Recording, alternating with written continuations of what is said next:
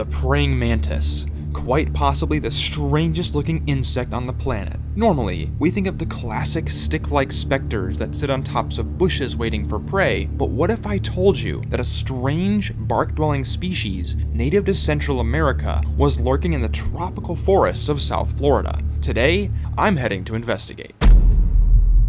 I'm Spencer Hoffman, and for years I've been fascinated by the strange camouflaged insects that sometimes turn up in our yards, especially the praying mantises. Recently, while exploring South Florida's scrub habitats, I got up close and personal with a rarely seen grizzled mantis, one of the strangest and most camouflaged of North American mantises. However, in my time in the wildest state in the country, I heard rumors of another mantis, an invasive species that has been spotted in pockets of forest in the region. While Florida has proven to be quite the unforgiving place to film wildlife documentaries, I've already tracked down many targets I never thought I'd get to see, and if I can get my hands on this mantis species, there's a good chance I don't need to test my luck in Florida again for quite some time. Turns out, my good friend Emilio Pasmino has seen these mantises in person over the years, so I'll be joining up with him once again on the search for another unusual species. So this is a park I go often.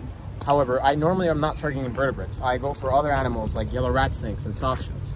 But I remember that years ago, without even knowing what it was, I saw one of these Lichen mantises on a tree just like these. And I picked it up.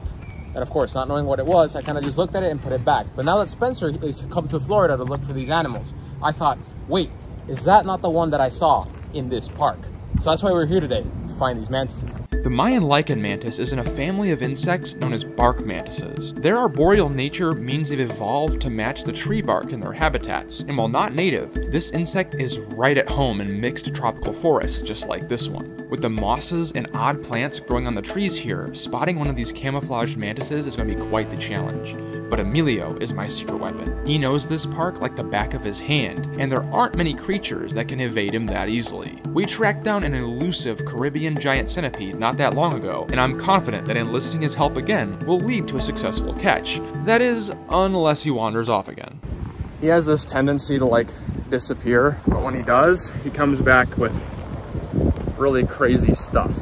So I know he went this way. Watch him have like an alligator or something. It'd be highly illegal. There he is. You got something? Yep. What do you have? Gave me quite a chase, but look at this guy. Oh! A Regal Not what I Darner. expected. Not what I expected. Yeah. I thought you were gonna have like an alligator or something.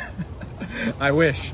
So I've seen these guys get huge. I'm pretty sure they're the largest species of dragonfly we're gonna have in this area, right? Probably. But they are really fast animals. In fact, they are the fastest flying insects. They have some of the craziest maneuvering abilities. Most insects can only really fly in one direction or up. These guys can reverse, they can stop and hover. And the reason they're able to do that is they have 4 wings that can all beat completely separately. Most insects, they'll have muscles that attach to the thorax and just pump the wings as one group. These guys can actually move their wings independently, which give them a lot of maneuverability in the air. And the reason they're so fast is because they're voracious predators. They're gonna be hunting any flying insect that they can get their, limbs on. Yep. And to help them hunt, they have these massive eyes that have excellent vision. Each little, you can see it really close up on the macro, that they have tiny little eyes inside those giant compound eyes. What those actually function as are almost like pixels on a screen. And what will happen is insects are flying around the environment. They'll detect tiny bits of motion, which they can then zip in and grab it in midair. They're extremely precise hunters and can intercept their prey in 3 dimensions. Seeing these dragonflies flying around is a great sign that lots of insect activity is going on. Lots of little flying insects are out. That's what I'm talking about. You never do know what he's gonna catch. He got distracted by a large butterfly, and the chase led us out into an open meadow. While trying to catch up, I saw something interesting flying around in the grass out of the corner of my eye. Landed over here somewhere. Oh my gosh. I'm blind. Look at this. Look at that. That's not the praying mantis we're looking for, but that is a praying mantis. Well, this is a special little find. This is one of the American grass mantises, and this is as big as they get. This is an adult. Only the adults get wings. Looks like a prairie mantis, which makes sense because we're out here in this mixed grass habitat. And you can see why they would prefer a habitat like this. Look at that appearance. Very slender, almost like a little piece of grass. And they're very delicate, so I'm being extremely careful to handle them with caution because very, very delicate insects. I don't want to hurt them. Look how cute he is. Beautiful, beautiful little mantis. With their size, they'll be eating tiny little flying insects. What they'll be doing is they'll be sitting in these little blades of grass, sitting there waiting, watching for little gnats, leaf hoppers, things like that to zip by. And you can see, it looks like a normal praying mantis, just shrunk down in size. They're ambush predators using that grass-like appearance as camouflage. Wow, look at you. This is a great sign that if these praying mantises are out, this is a lifer for me, there could be more different species out in here. And since this is the spot where Emilio has seen the Lichen mantis, I think this is a good sign that we're on the right track. Our first mantis, a very strange species too. Insect predators are out in full force, which means insect activity is at a high. If the lichen mantises are here, then they should be out as well. Their arboreal lifestyle will prove to be a challenge though, because deeper in the forest, the trees are massive. Well, we've seen some interesting habitats so far on the trip, but of all of them, this one actually looks a lot like Central America. Look at this tree right here, the vines and stuff growing on this thing. This is insane. Look at that. If there was ever a place to find an introduced species of tropical mantis, it would absolutely be here. What is that animal eating? Oh, it's eating its shed. Well, yeah, we saw it with Mikey once. Weird. To get to the mantises, we're gonna have to go up, and this lookout gives us the perfect access point. We walked to the top of the tower, and sure enough, there it was. And just like that, right there.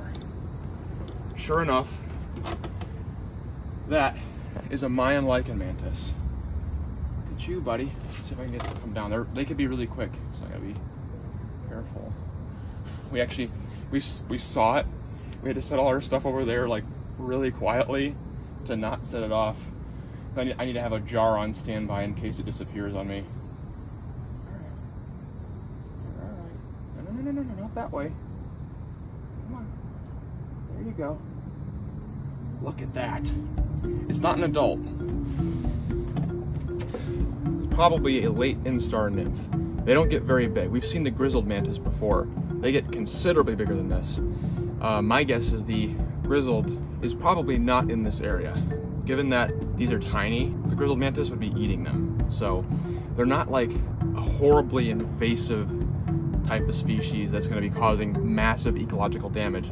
They've been shown up in little pockets in little bitty parks here in South Florida. And we had a lead that they'd been seen here at this park. We figured we'd come over here, take a look around, and see if we could see anything. I absolutely love the patterning on these insects. Especially this species. They're so weird with that little green and tan modeling. They look like nothing else. It's unmistakably the Mayan lichen mantis. Praying mantises in general are some of my favorite insects due to their camouflage and their absolutely alien-looking appearance. Look at those eyes. Those huge, huge eyes give them nearly 360 degrees of vision, and their vision's pretty good too. They're ambush hunters. They wait for all kinds of little prey items to zip by. They then lash out with those raptorial front claws, grab them, and tear them apart alive. They're really, really gnarly predators. These guys, specifically, are actually eating small arboreal insects that are climbing the bark, which is why they use that really cool strategy where they'll sit there, compacted tightly against the bark, with their head pointed down. Those insects climb up, and before they can react,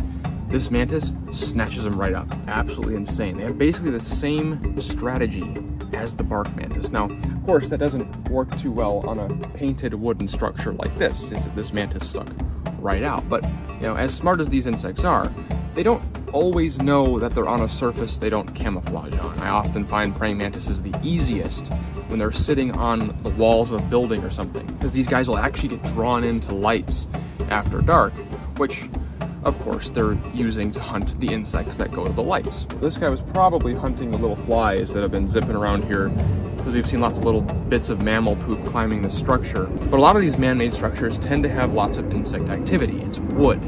Wasps and lots of other things like to nest in wood. So there's a good buffet of different insect species that this praying mantis could be hunting. Absolutely gorgeous little guy. Shame you're invasive, but I don't have good enclosures for them because they need a lot of humidity and stuff, so I won't be keeping this individual. They aren't causing a super huge ecological problem, so releasing it back into the wild will not cause any damage to the local ecosystem. Such an alien-looking creature, and another major target crossed off for South Florida. After the red widow bite, it's as if the state of Florida is sending me signals. It would rather not have me here, so I'm pressing my luck the longer I stay. However, there is one last target, a final creature that would spell 100% completion for the state of Florida. A creature shrouded in mystery whose biological secrets we are still unlocking. A spider with a potentially deadly secret and family ties to the infamous Brazilian wandering spiders. My final mission in Florida ends with the Florida wandering spider, and Emilio is going to help me get it. Stay tuned for that, but if you want to see another amazing camouflaged insect, check out this video, where I came across an incredible stick insect. Hope to see you there, but until next time, don't forget to get outside and find your own adventure.